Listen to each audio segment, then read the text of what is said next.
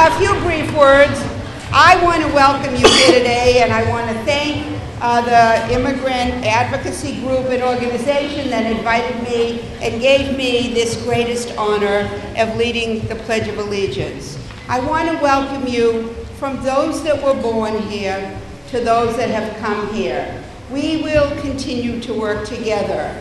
And despite what you might hear, don't believe it. We are the greatest nation in the world, and we will continue to be the greatest nation of the world.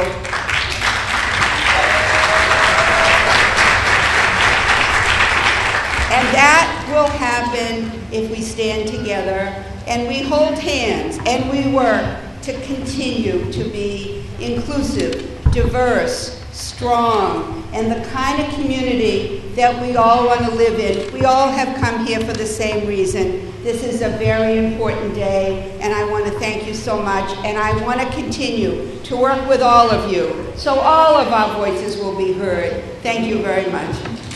So let me say that few topics are as important, as compelling, or as inspiring as the integration of immigrants and refugees into American life. The immigrant story is deeply rooted in the American story. We are a nation of immigrants, and that has made us the most dynamic, creative, strongest, and freest country in the world. And we must never forget that.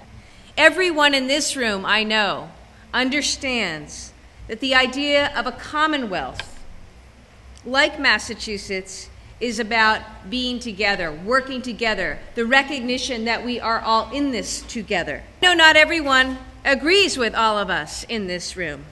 It's not an easy time, is it, to be an immigrant or a refugee in America? When people like Donald Trump and other extremists, yes, extremists, want to close off America to immigrants and refugees, what does that say?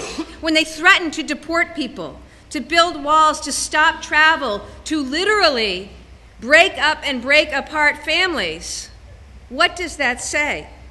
That's not my idea of America, that's not your idea of America, and that's certainly not what America is about, is it? Right. For centuries, a sign, a place of hope, of possibility, of promise, a state that has seen immigrants and refugees flourish in so many, many wonderful ways, building and knitting the fabric of this great state and indeed this great country. This is what today is about. It's about recommitting to those ideals, those of us in government committing to those ideals and committing to fighting for those ideals day in and day out.